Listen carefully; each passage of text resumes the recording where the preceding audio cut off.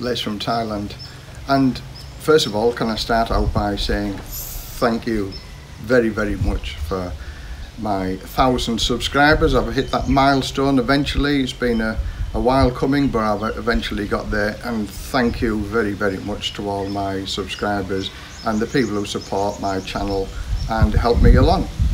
Without you, it wouldn't be worthwhile, and I hope that over the past year or so I've given some valuable information and insight about living here in Thailand. My videos are wide and varying with regard to electrics in Thailand. I'm doing solar panel now, I'm on my keto diet, I fly a DJI drone, and I try to cover as many subjects as I can. My channel isn't about finding girls in Pattaya in the night entertainment zone or Bangkok entertainment zones.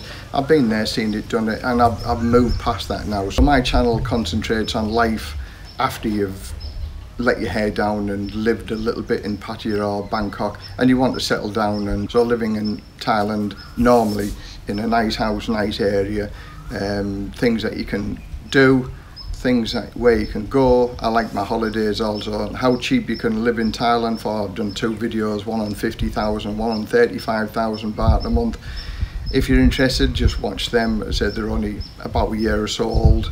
So again, thank you very much everybody for subscribing. I hope you can get some value from my channel, and for those who have just come onto my channel, like it if you like it, or if you don't like it, put your thumbs down, leave your comments down below so I can work on the good points and work on the bad points also.